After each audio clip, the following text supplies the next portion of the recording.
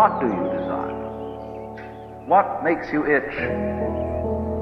What sort of a situation would you like? Let's suppose, I do this often in vocational guidance of students. They come to me and say, well, we're getting out of college and we haven't the faintest idea what we want to do. So I always ask the question, what would you like to do if money were no object? How would you really enjoy spending your life? Well, it's so amazing. As a result of our kind of educational system, crowds of students say, well, we'd like to be painters, we'd like to be poets, we'd like to be writers, but as everybody knows, you can't earn any money that way. Or another person says, well, I'd like to live an out-of-doors life and ride horses. I said, you want to teach in a riding school? Let's go through with it. What do you want?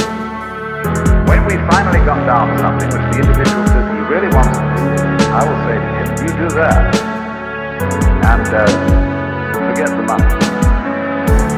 Because if you say that getting the money is the most important thing, you will spend your life completely wasting your time.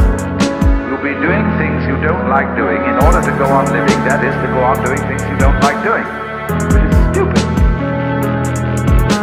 Better to have a short life that is full of what you like doing than a long life spent in a miserable way.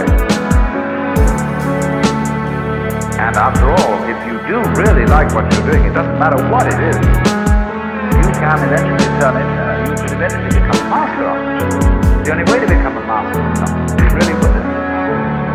And then you'll be able to get a good fee for whatever it is.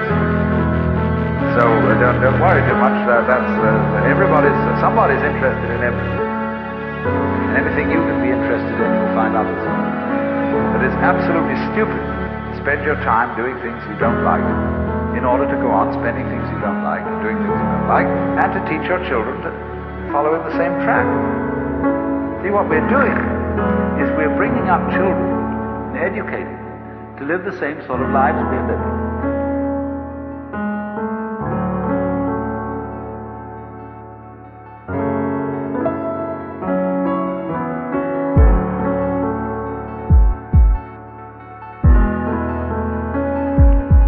And so, therefore, it's so important